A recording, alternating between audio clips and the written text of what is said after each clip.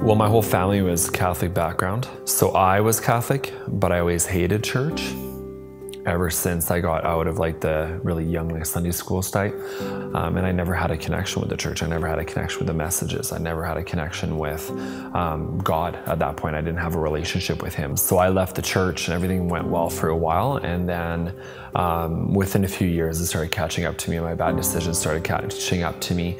Any success was being eroded by my previous decisions, and everything was crashing down on me all the time. So it was really random because Matt and I shouldn't have met the way we did, but we were both skipping on a talk, and I went outside of the event where Matt was. And then so we got in conversation. I kind of jumped into the conversation, and then that's when they told me about the church. I was like, no, and I brought it up. I was like, no, I don't do church. I haven't done church. I've tried other churches since the Catholic, and they started laughing when I said Catholic because they're like, we're nothing like that. And that's when he was like, you need to come check it out. And I was like, okay. He's like, I'll give you coffee. He's like, yeah, whatever you want. And so he bribed me with coffee. He said the only thing is you'll have to get up that morning, because he knew at that point that I was partying usually on Saturdays, and Sundays were my sleep-in days, so it was hard for me.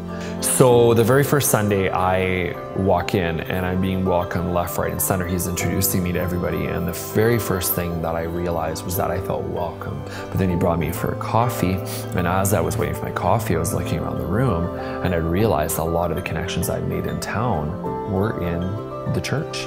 And so that was amazing. And then of course we walk in the auditorium, you know, the music is starting, and I was like, lights, smoke, rock music. I love drums. Like I love the sound of drums and everything else.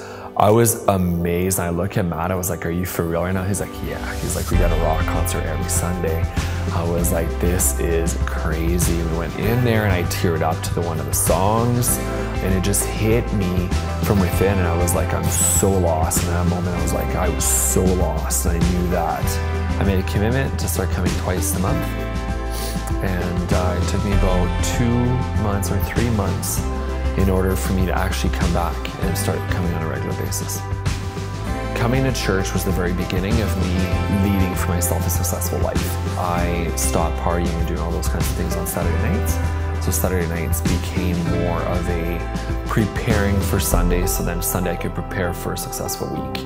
Everything that happened, everything I learned, I needed to learn all those things. I needed to have those financial breaks. I needed to have those heartbreaks. I needed to have all that to happen to me in order to lead me for the life that I actually want. And so when I looked at every single thing that has happened, everything has happened with God moving through each way. What I had realized is, as we're learning in this series right now with the 5 F's, is that faith actually comes first, and I was putting it last. Every time I would work and focus on one and then go to the next and try to work on my different success paths, everything would come coming down on me. And the reason why is because I didn't have an anchor that I needed. And the anchor was God. I didn't have that.